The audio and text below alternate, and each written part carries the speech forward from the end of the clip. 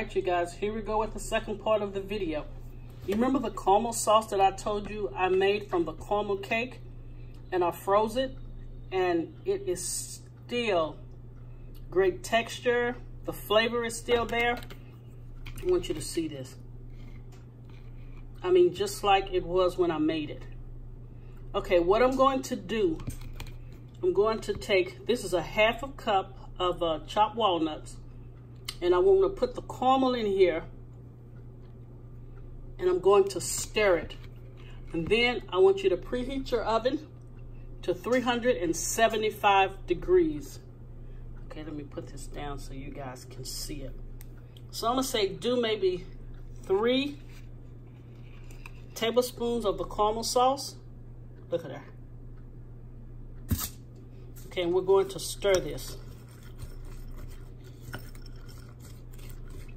See that? Wow. And what's going to happen, we're going to put it on this foil, and we're going to put it in the oven probably for about 10 minutes. I'm gonna say 7 to 10 minutes because I want kind of a crunch on this when we do the banana foster. You guys, I said brulee, I mean banana foster. All right, spread it out on this foil paper, 7 to 10 minutes on 375. Then we'll come back and do the banana foster, and we will be done. All right, you guys, remember the walnuts I told you to mix with the caramel mixture and leave in the oven for about 7 to 10 minutes on 375. Oh my God, you guys, these walnuts are so good mixed with the caramel sauce. Now, when it first come out, it's going to seem a little puffy, but let it cool for about 10 minutes and then just gather them up like I did.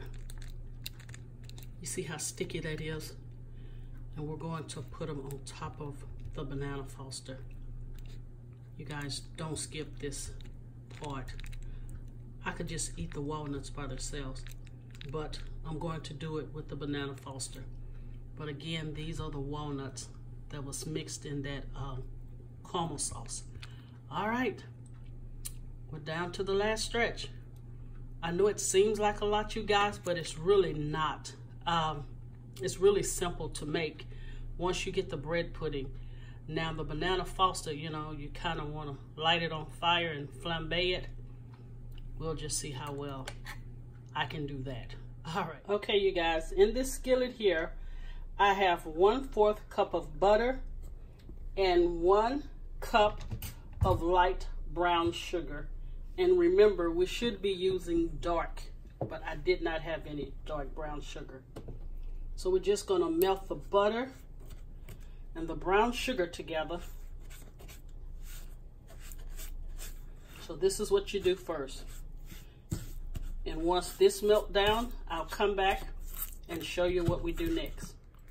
All right, you guys, to the brown sugar and butter, I added 1 teaspoon of banana extract and 2 bananas that I cut up. I'm sorry, you guys, seems like I'm trying to lose my chain of thought.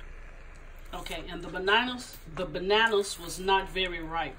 I don't really like mushy bananas, so this is what I'm going to try to do so you guys can see this. Okay. All right, now I'm going to put it down, and I'm going to slowly add the rum, which is, sorry you guys, phone is on 20%, which is a half of 1/4 cup of Bacardi rum. I didn't want to use the full 1/4 cup because I felt like it'd be a little too strong, but all right, here I go. Let me see if I can let you guys see this. Now I'm going to add the rum.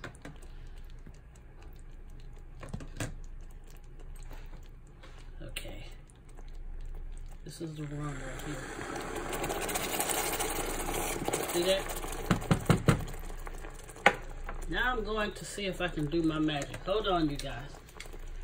We'll see.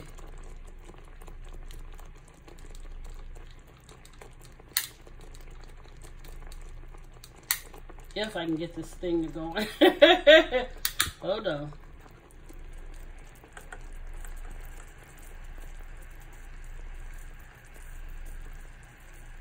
If it all right, will you like, will you like?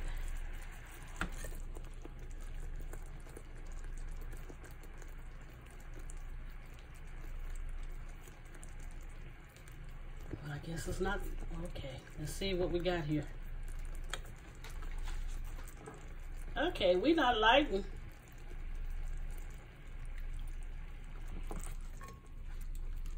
Okay, let's try it with the rum. I got a little left. Let's see what we do here. Alrighty then.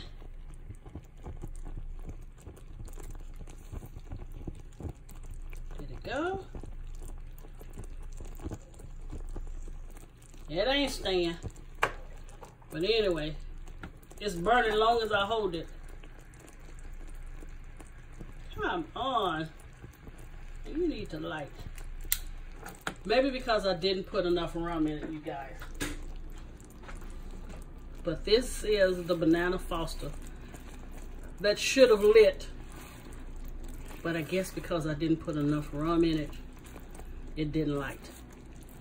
But all right, you guys.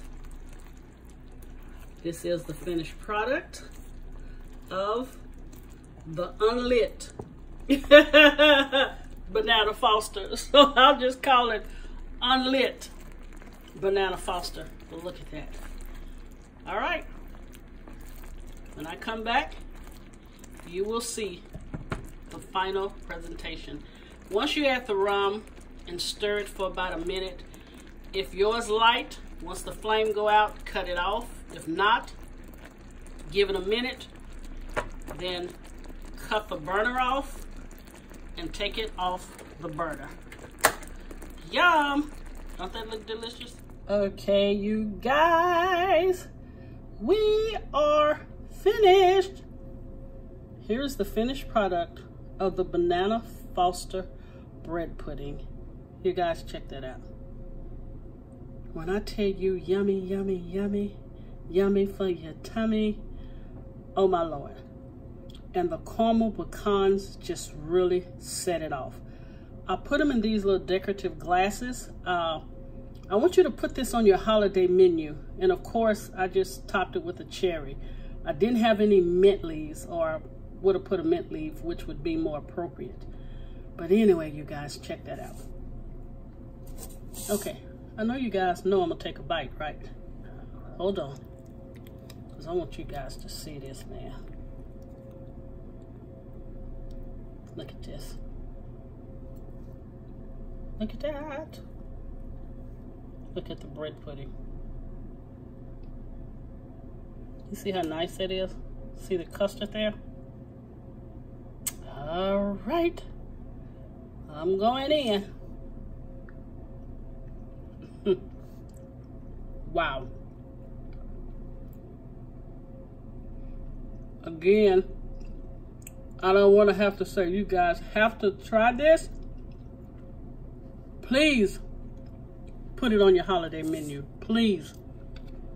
I guarantee you your guests are going to love it. I want you to see that pudding. Look at that.